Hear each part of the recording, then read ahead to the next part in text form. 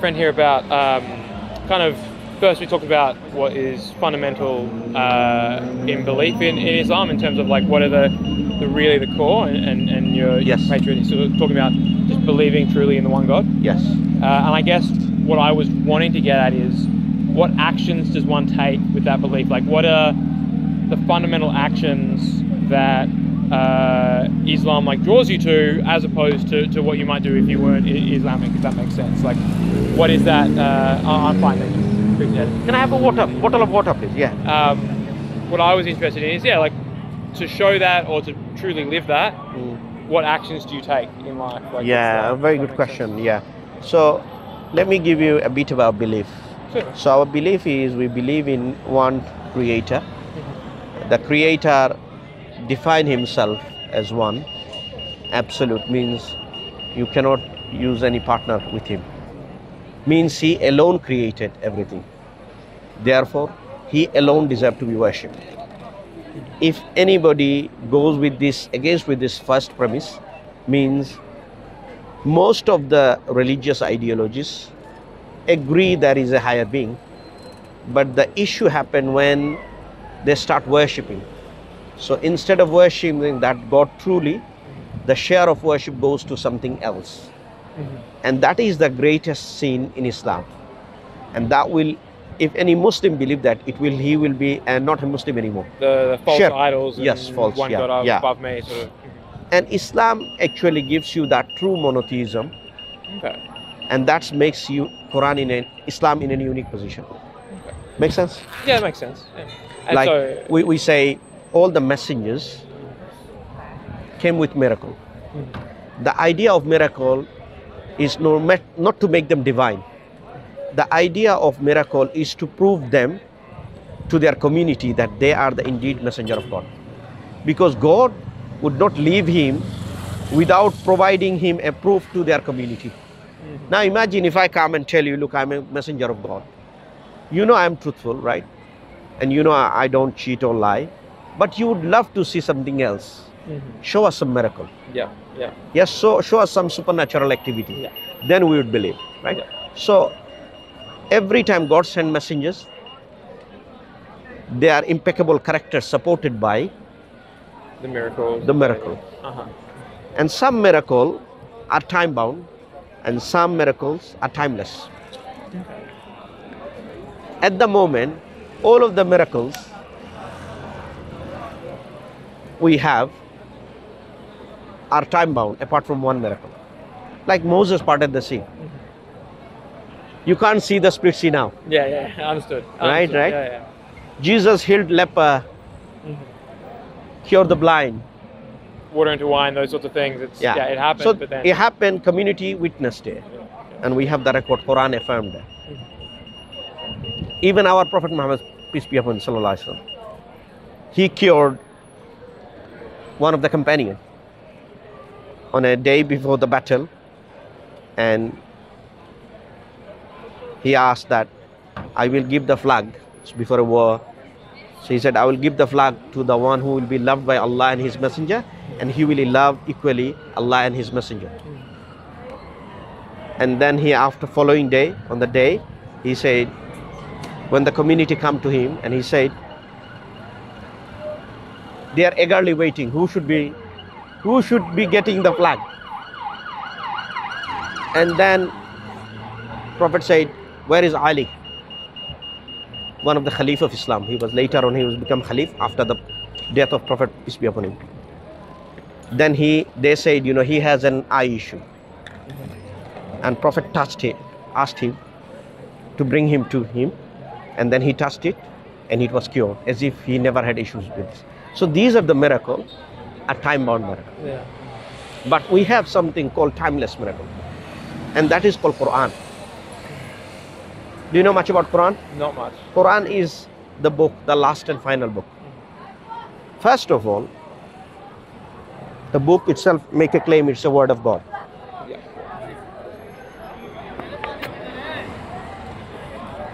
When a book make a claim of word of God, what would you like to see in the book? It's very hard to answer because I feel like particularly with translation from the original language. Yeah. Like language evolves over time. Yeah.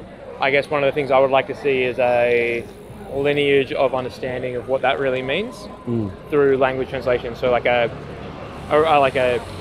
continuity through translations of the interpretation of the book is probably what I would. Yeah. I think you would say, okay, I would like to see, is this book preserved? Well, yes, that's a good word for it. Preserved. Yeah. Yeah. Yeah. It's that preserve the ideal as well. Yeah. So in Islam, we Muslim, we believe that the Quran is the only book in the face of the earth has been preserved. And Allah mentioned that He will make sure this is preserved. So Allah Himself, who's sending that message to Muhammad, peace be upon him, within the Quran, Allah telling Muhammad sallallahu alaihi wasallam and us that He has the authority to preserve it. Now,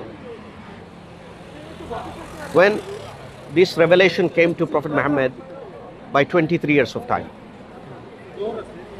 piece by piece, it's coming to, so that Prophet can learn and apply it.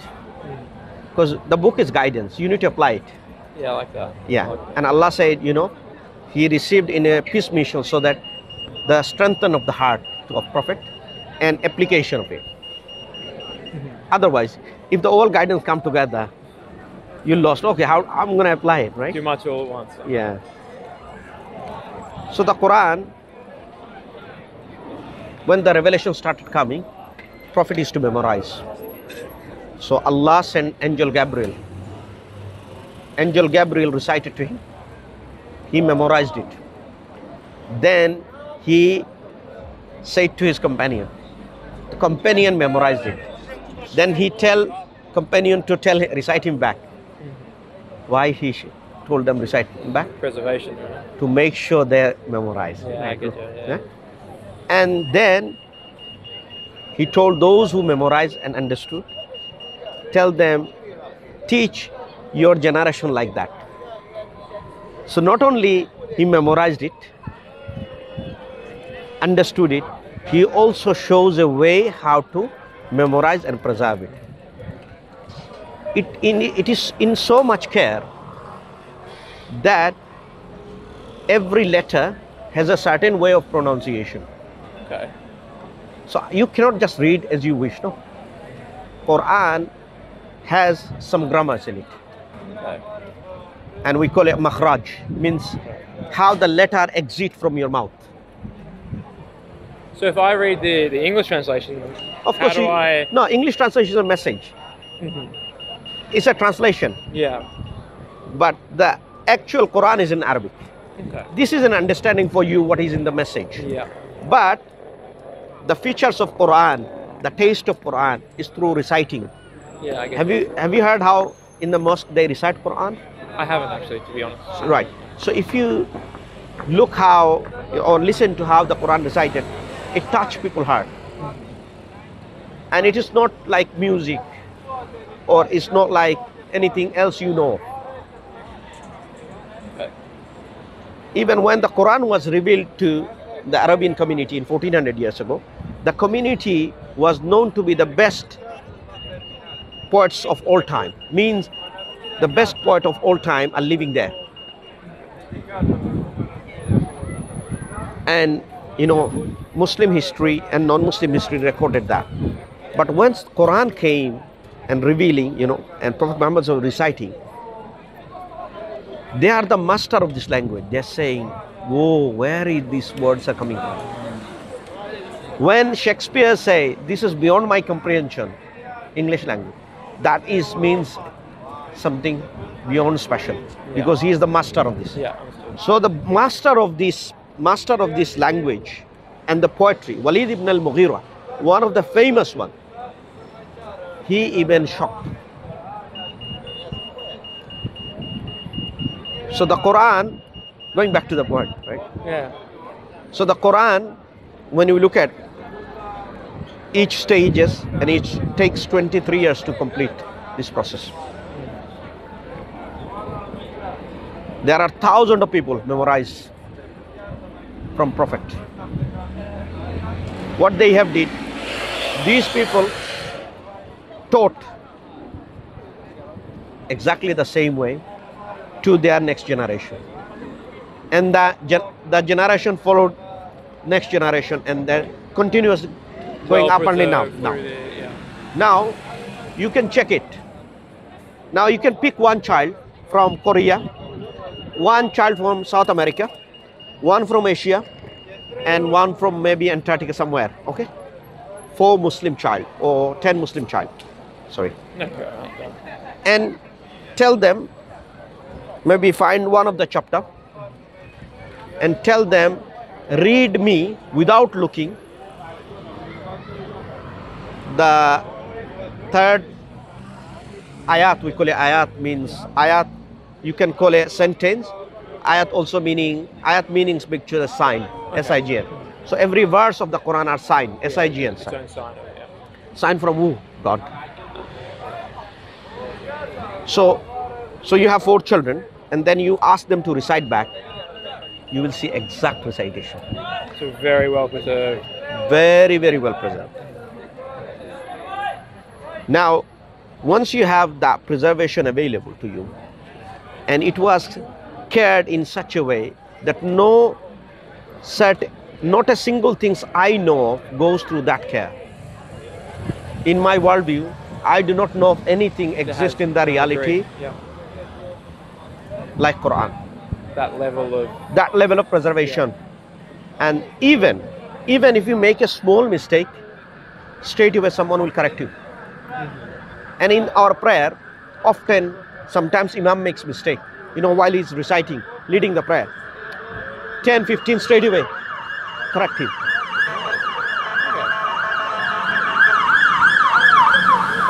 So as soon as revelation comes to Prophet ﷺ, it become a public property, means it was accessible, unlike other books. 100%, so that the community can receive the guidance. Knowing what I have said about Quran, I can go for like another 2 hours. Talks about preservation in step. Understood. But do you believe in a creator? Sorry? Do you believe in a creator? I believe something there must have been something before. Yeah. Sure. I don't know if I would term it creator, but something like we can't have come from nothing. Yeah. Therefore. And the self-creation cannot be possible.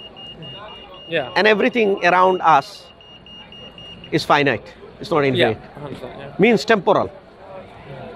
So a logical person would not conclude that. Came from nothing. Yeah. And if someone makes you existent from nothingness, what do you think? Must be all powerful? Yeah. Must possess all knowing ability, because if he doesn't know, then how can he create? And when I'm using he, I'm not referring that being or Allah as a male or a female. No, I understand. Yeah? Can I have a translation? Yeah. Now, let me open it, and I want you to read. I want you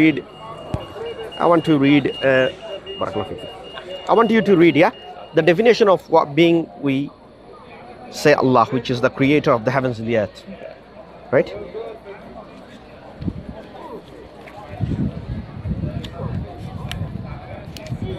Yeah. This is called chapter.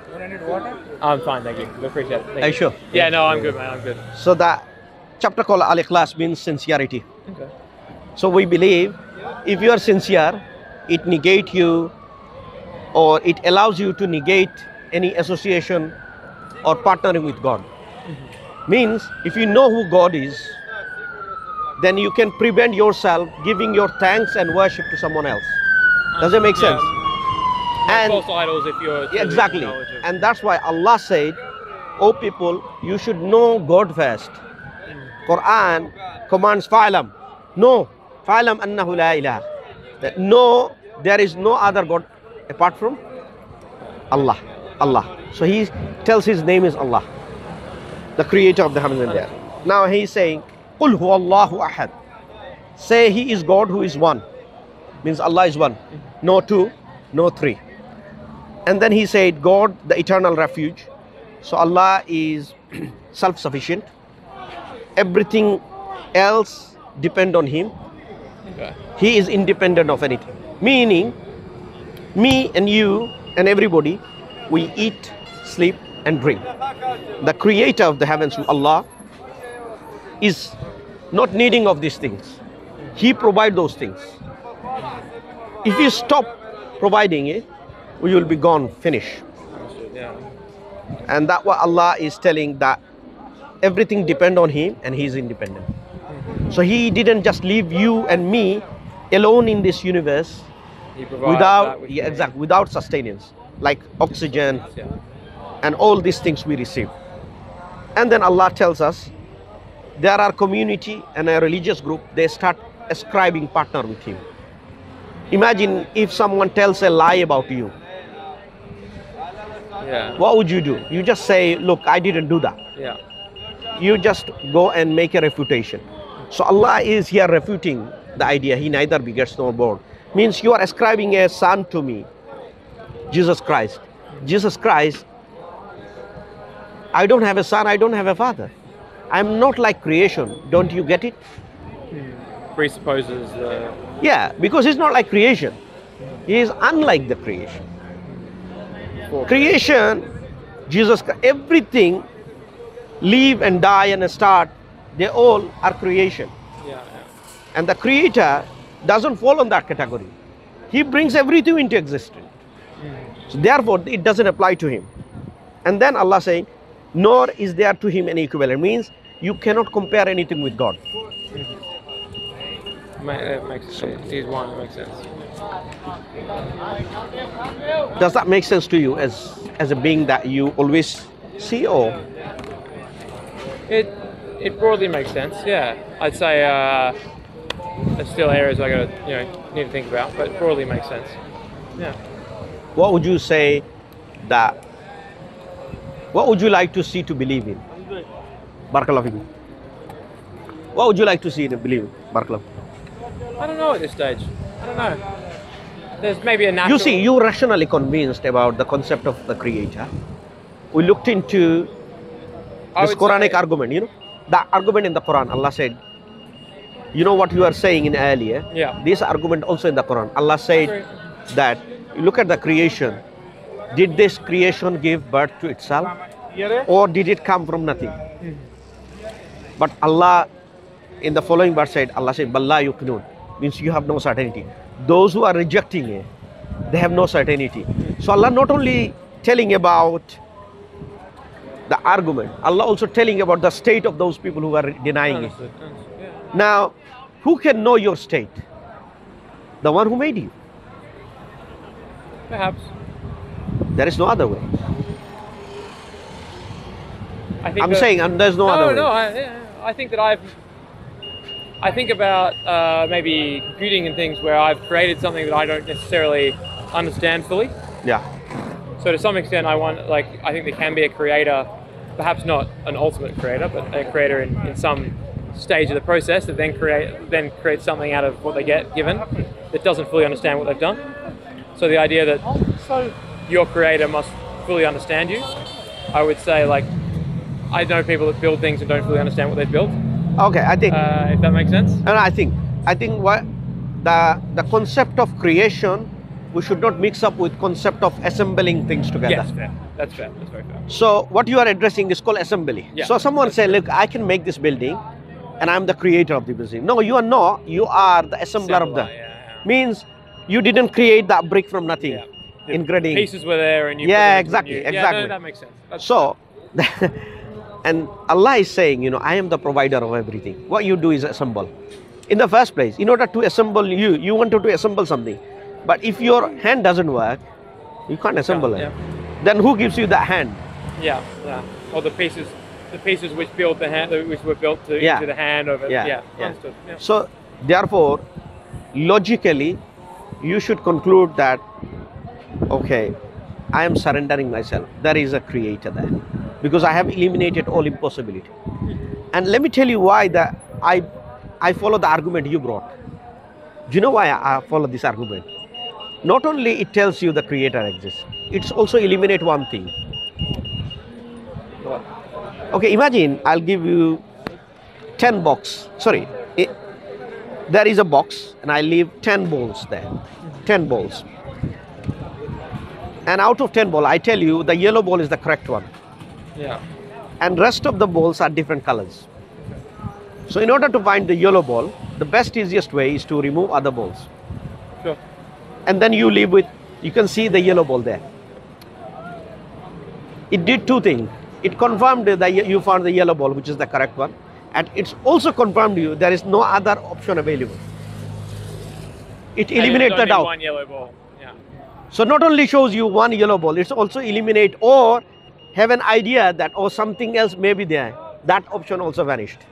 So, what is it that eliminates the other options when we're talking about the God of the Quran versus other representations of God? Like what eliminates those other balls? Exactly. So, on that argument follows like that there must be something. Sure, I can follow that. Right? That being must be all powerful. Yep. That must be all knowing. Sure. Then must be all wise. Sure. Now, if you put that definition of God and look at all the religion, you will find Islam ascribe these attributes to their creator. Okay, so you think that so because Islam is the only one that describes those exact exactly, characteristics. yeah. That's why we call it, this is the religion of Fitra, Din al-Fitr. Means this is how an innate being knows the God. Because on the process of elimination, the God must have these characteristics. And yeah. You're the only. So if someone say, look, I'll give you counter argument. Now if someone say, Jesus is God. Yeah. Did he possess all power? No, he doesn't. But okay. Because creator has always powerful. He cannot be a creator no, on one point. Be the creator of the son of the creator or whatever. Yeah. So if creator will be always all powerful, he can't be one powerful and suddenly he become weak. It doesn't go with the creator. I follow that. So creator can do anything we say, but he will do that befits him. He can do anything, but he can't suddenly become weak. Yeah, because it goes against with nature. Why should he even do that? No, I understand. If creator wanted to come to this universe, yes, he can, but it will not suit him to come here. I get that. So therefore, if we apply that notion or the principle at a high level, then those that dictates. Yep. Yeah. And then okay, no, that's interesting. I guess the other, for me, the next step is then then how can you be, and it comes back to that preservation. Exactly. thing. Now that's supported by say, if you are believing that the tenets and the actions that are then dictated by that, how do you then say, well, that must be what the God advises you? And then you have a living example, which was Prophet Muhammad, peace be upon him, the most famous person in the planet history. The most book has been written. Yeah. Most notable figure. Most common name in the world. Most common name in the world. And Allah said He will, what do you call it in English? Allah will raise His status. Means people will remember Him. وَرَفَعْنَا لَكَ ذِكْرَكَ. Right? So Allah, guided Prophet Muhammad all the way. Even in the revelation, Allah is telling you, I will protect you. I will guide you. You are lost, I will guide you. I found you weak. I strengthen you. So Allah is telling about Prophet Muhammad the reality of, and Allah is telling Muhammad that tell people, worship Allah alone. And that is fair. And that is justice. Because you drink water, where does that water come from? You take oxygen, where does that come from? Did your parents give that? No. Then you shouldn't give this thanks and gratitude to this stone or statues. And do you know what type of response he used to get from his community? No. When he used to say, why do you worship? Okay, who created everything around us? So those pagan, they used to say, look, it is the creator, heavens, Allah, the creator. Then Prophet used to ask, why do you worship the stone? And you know what they answer? The answer they said, we have seen our forefather doing it. Copy someone, yeah. So that's not a rational answer. No. Allah is saying, why don't you apply the reason? And then Prophet ﷺ say, use your reason. And then Allah said, do not follow the forefather. Do not follow the society. Because they cannot lead you to the truth. Why Allah sent messenger? This is a big question. Why do you think?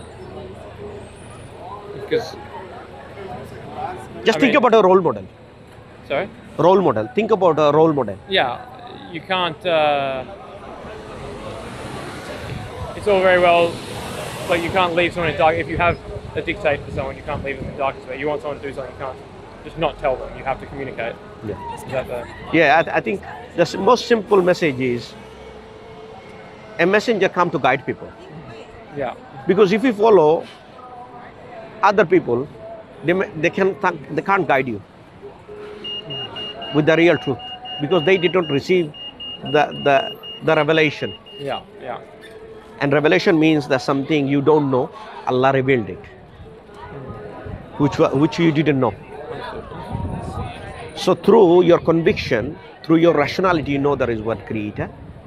And then when your revelation come and confirm you, and then you see the Quran is preserved, and you have a prophet who is a living example, you see miracle, you witness miracle, you see his character, and you see his prophecy.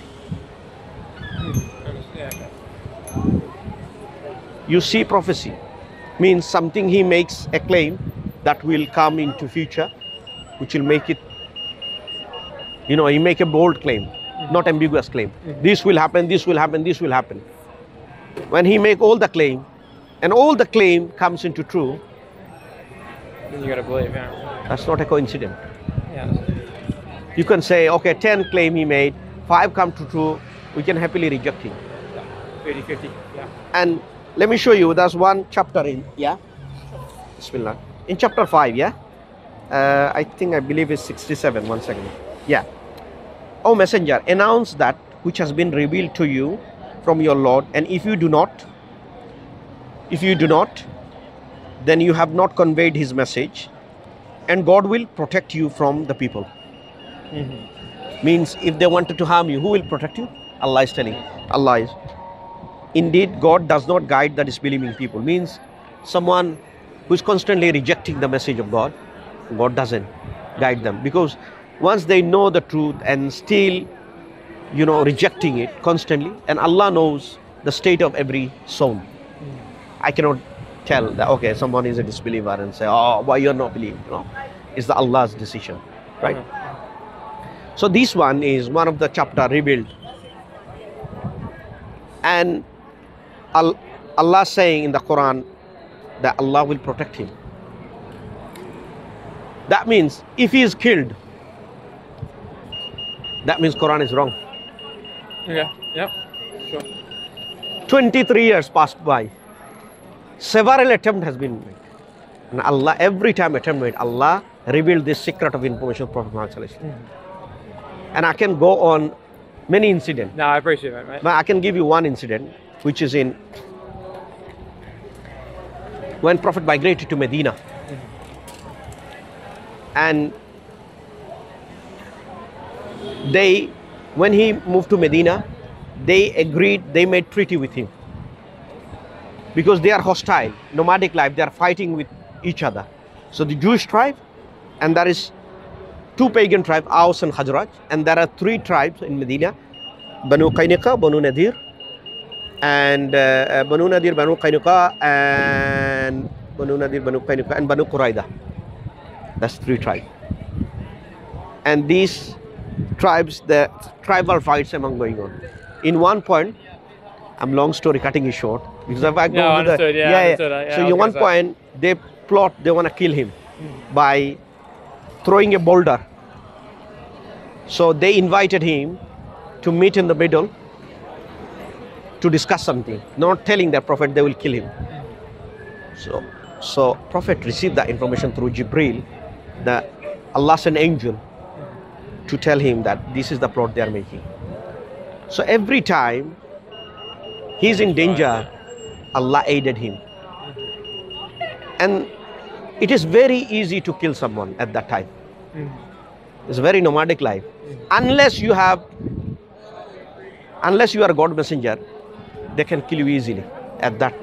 At the time, At that time. that point in the world, yeah. So, and then Prophet Muhammad completed his message, and he died natural death. After revealed the verse, they know that challenge. If they killed him, they would say, look, the message is false. This is one of the strongest proof. And there are many, the Quran has many, many miraculous features. You'll be shocked to know what Quran brings to the table. I look forward to learning more, and thank you for your time. I appreciate it. I got to run, but appreciate your time. What about making yourself to be a Muslim? Do you see yourself? Because I have given you the compelling proof. It's been very interesting. It's something I didn't think about more. I don't think I'm ready to. Shall we see you another time? I'll be here. I live not far, so I'm sure if I see you coming by, I'll need to think about what you've said and come back perhaps with more questions. Yeah. But I appreciate your time and I appreciate your passion for it. No, absolutely. And, but like you say, I don't want to reject offhand, but I also don't want to jump in offhand. So I appreciate that. But one important thing is that we can take many messages, but if the message is so compelling and there is no good reason to deny that, and if the message contains threat and reward, that if you follow it, Allah is not beating around the bush. Allah is talking about there is two destinations. One is the paradise, one is hellfire. And we know our life is short. Creator of the heavens and the earth, talking with authority. And once you apply the Quran, you can also eliminate the social problem you have. At the moment, we don't have social structure. Yeah, there's a lot of social problem. I agree with that. The Quran not only tell you who your creator is, it addresses the issues that we are facing. And it gives you the true solution that society needs. The Europe, the world needed Islam badly, very, very badly. West need Islam. And in last 30 or 50 years, that spread too much lies about Islam. I can definitely. Do you know why? Because they don't want you to think straight. They want you to enslave. The society want to enslave you. Allah is telling you, do you want to enslave with your society, or you want to take liberty from them and enslave with God, who will help you when you need? At the moment, society become our God, means it telling us how to live life, how to socialize. We following command. You have to go to Friday drinking. Otherwise, if you don't drink, you're not in our society. So society preached a religion that heading towards you, detrimental way of your life, and also forgotten you who the true maker is. So Islam fixed both issues, horizontally, vertically, everywhere. And then it's stand by its truth, own claim, and it's the stream. And the Quran goes to, when you read Quran, I'll guarantee you, when you read Quran, you will realize it is indeed word of Allah. That is one of the things I can truly tell you. But you have to read it with prejudiced mind. I appreciate that, and I appreciate your time. Thank you. Look after yourself. But more. Also think about your journey, my friend. Absolutely. Life is short. It is. And we need to speak again, Yeah, it was a pleasure. I'll see you around. Pleasure. Thank you. Thank you.